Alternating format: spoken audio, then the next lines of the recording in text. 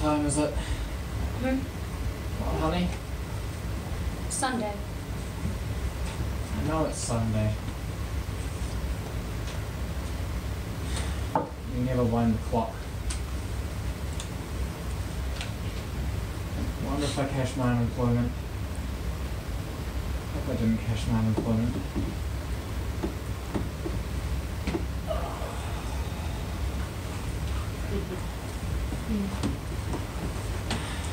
Where are my clothes?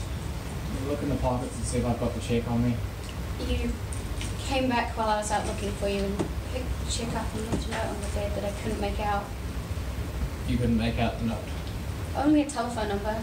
I called the number, but there was so much noise I couldn't hear. Noise? Here? No. Noise there.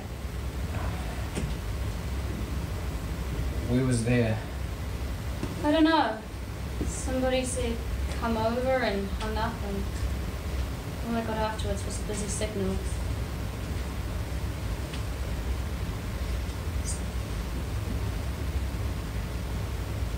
When I woke up, I was naked in a bathtub full of melting ice cubes.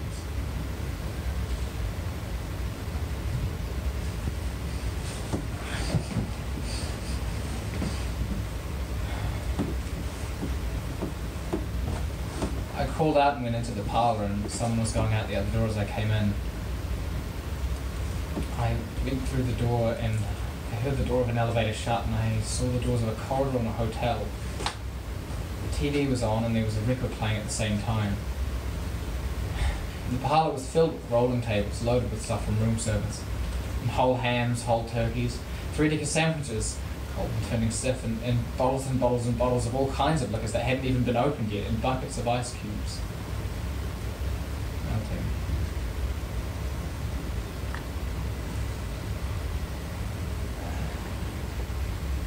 Someone closed the door as I came in. As I came in, someone was going out. I heard the door shut, and I went through the door, and I heard the door of an elevator shut. All across the floor of this pad near the river, there was articles, clothing scattered.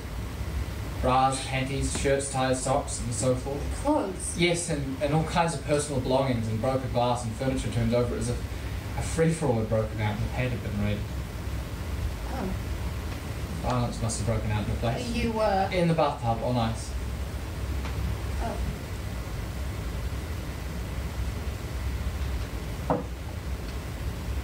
And I remember picking up the phone to ask what hotel it was, but I don't remember if they told me or not.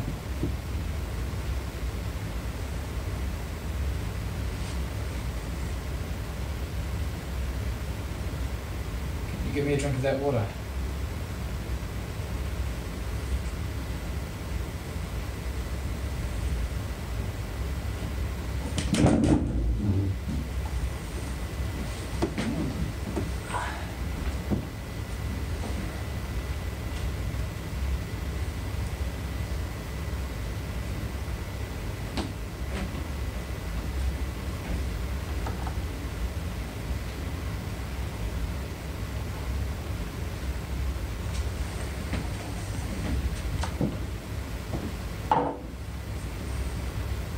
Now I've recited the litany of my sorrows.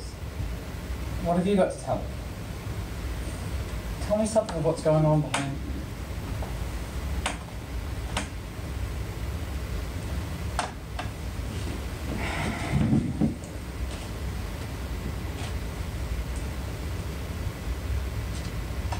It's been so long since we've been living together, except like a couple of strangers living together.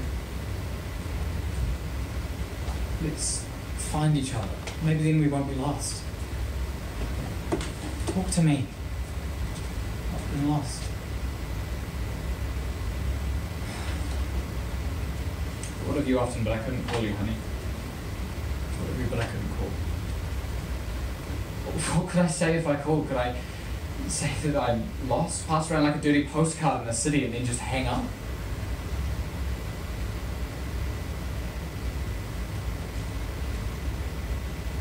In the city. I've had nothing but water since you left. Not a thing but instant coffee until it was used up, and water. Can you talk to me, honey? Can you talk to me now? Yes. Well, talk to me like the rain and let me listen. Let me lie here and listen. It's been so long since we lived with one another. Tell me things. What have you been thinking in the silence? I've been passed around the city like a dirty postcard. Tell me, talk to me like the rain and I will listen. I will lie here. I want to go away. You do? I want to go away. How? Alone.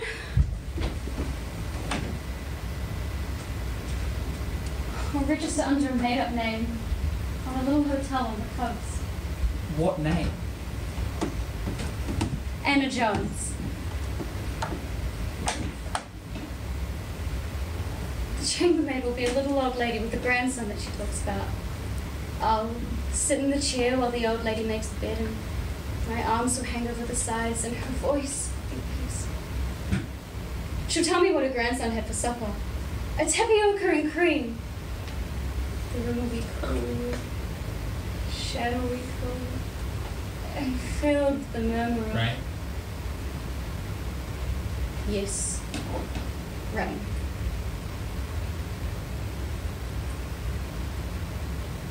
And... Excited. yes.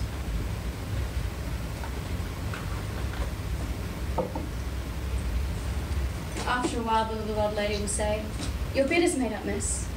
And I'll say, "Thank you." Take $1 out of my pocketbook. The door will close, and I'll be alone again. The windows will be tall with long blue shutters, and it will be a season of rain, rain. My life will be like the rain. Cool, shadowy, cool, and filled with the murmuring. Rain. I'll receive a check in the mail every week that I can count on. The old woman will cash the checks for me and give me books from a library and pick up laundry. I'll always have clean things. I'll dress in white.